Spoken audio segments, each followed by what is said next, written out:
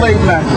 The white man that was speaking Spanish down there. We were Indians before anything. We were Indians, the Aztecs, the Incas. Right. But you know, before that, we all knew we were brothers. The Aztecs, the Incas, the Mayans, the North American Indians, we all knew we were brothers. We all knew we were the same people. Okay? Because we served the Most High Christ. We don't. In the land which thou knowest not. But the land that we know is not is America. North, Central, and South America. We didn't know these lands. We don't. When ye have kindled a fire in mine anger, we kindled a fire in the Most High's anger. Why? Because we didn't want to serve him like how we were supposed to serve him. We don't. which shall burn forever. And it shall burn forever. But is it going to be forever? No, because Christ died for us, and he shed his blood for us to bring us back to the Most High. That's what the blood of Christ is about. And his punishment is the world like going to end soon. As the world, this society is going to end soon.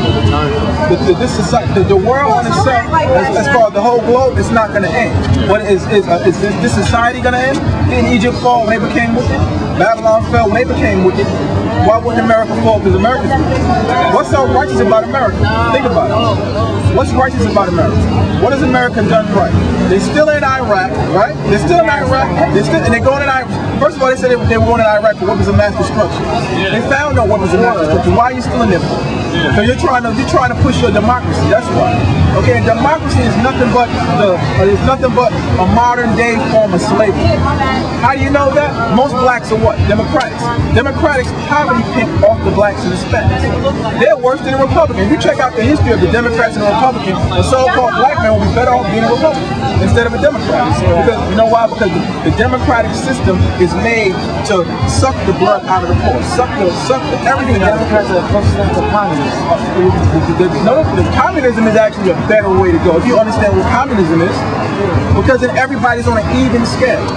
Everybody's on an even scale. Everybody has healthcare. How come this is supposed to be the greatest country in America? You watched that movie with Michael Moore? Sicko. Sicko. Yeah, that was a good movie. How come this is supposed to be the greatest country in America, right? But you have third world countries like Cuba that have better healthcare systems than us. Haiti that have better healthcare systems than us.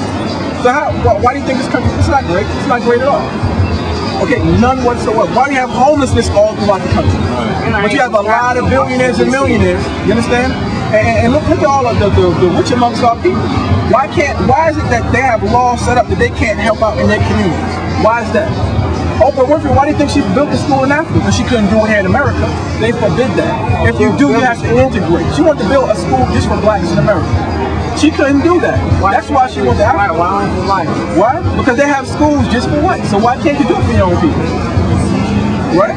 They had think about it. Blacks like They had schools for blacks like Morehouse. Schools, Morehouse, schools that you think are black schools, Morehouse, Howard, those schools were set up by the Illuminati. And and you had a group of black men that wanted to be Masons, and they called themselves the Boule. The Freemasons. The Freemasons, they call themselves the Boule. Right, hold on for a minute. Because they were jealous at what white America was doing. Because you know what Freemasonry is about? Freemasonry is built off of a lot of witchcraft and Masonic symbols, and it goes back into the worship of Satan. Right, listen, it goes back into Baphomet, worshiping of Baphomet, which represents Satan. Okay, so when you see these Greek fraternities and these sororities, all that goes back into what? The Boule.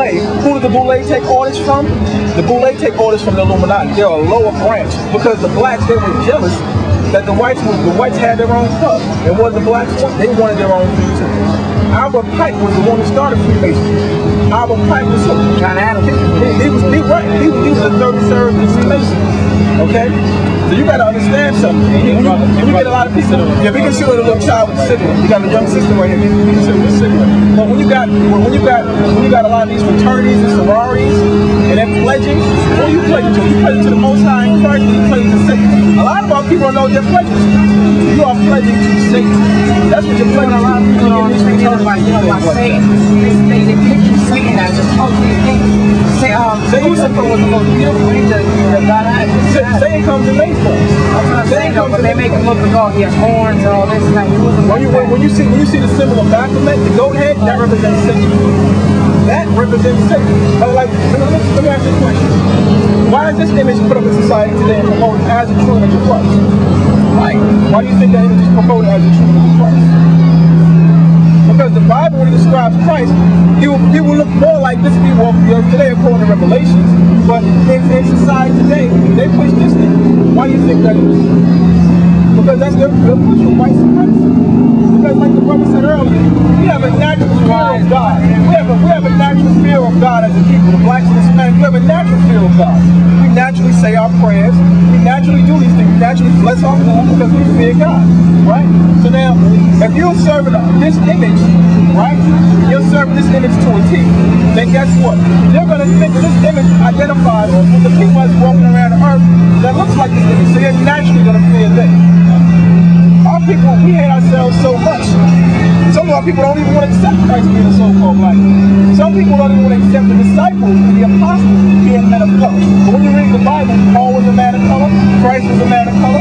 All these people were dark skin. They were from the Middle East. It's not about from the Middle East, it's about who they're from. The Egyptians were black, right? The Egyptians were black. And Paul was mistaken for an Egyptian. Don't you think that Paul had that in a black man too? The Bible describes that. Even that in Acts 26 chapters. When you read, Paul was mistaken by a Roman as an Egyptian. So that means Paul had that been what? Black. Moses was mistaken for an Egyptian. Didn't he pass for an Egyptian for years? The Egyptians were what? Black. He was second in command in Egypt. So now, if Paul was an Egyptian, mistaken for an Egyptian, and Moses was an Egyptian, and Christ, his parents slept down in Egypt, and they were all Jews, what color do you think the real Jews must be? They must be black also. They must be black. We're going to show you that in the Bible. You can't, hey, you know how it is, like on it. Get Acts with Paul, you take Acts with the chapter. Okay, now you can't really see it. Alright, but we're going to show you in the Bible how Paul was mistaken for an Egyptian. It's a known fact that the Egyptians are dark skinned. Right, sis? Right, brother? Now when you read the Bible, because a lot of our people, they don't get these scriptures in church. Because see, that people say color doesn't matter. But if color really didn't matter, why have this image of Christ? Why does not have the words up to say Christ? Or just why not say just Christ? You know, Christ is just an entity. But when it comes to color, when it comes to Christ, they say, oh, color doesn't matter. If you never seen your great-grandfather before, but you heard he was an African-American, you're going to visualize him as a dark-skinned man, right? So now, if the Bible describes Christ as a dark-skinned man, but they're having this image up, shouldn't you question the people that put this image up and why they put this image up? A man by the name of, see, this picture was created during the time of the Renaissance by Leonardo da Vinci and Michelangelo. Okay, the Renaissance was a rebirth. What they were doing was the Spaniards under Rodrigo Borgia and his son Caesar Borgia, who ran the army of the Spanish, what they were doing, they were going all throughout the earth and whitewashing. That wasn't even Conquistadors, it was the Spaniards. And whitewashing all the images, the dark-skinned images of Christ, the angels, okay, the Most High, from this color to this color. That's what Renaissance means. It means a rebirth. That's what they were doing.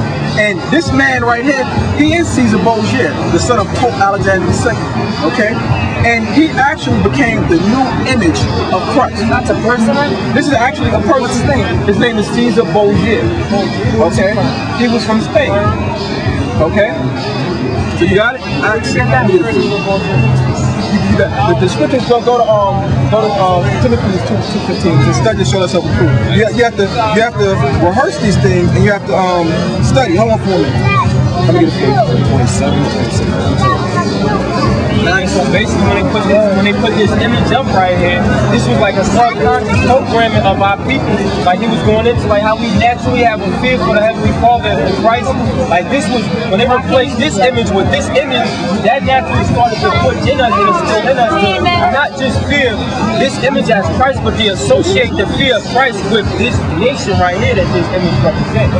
And everything that this image represents, if it doesn't represent the righteousness that this image will represent. So this image right here, this represents racism and lies and deception and trickery and fraud.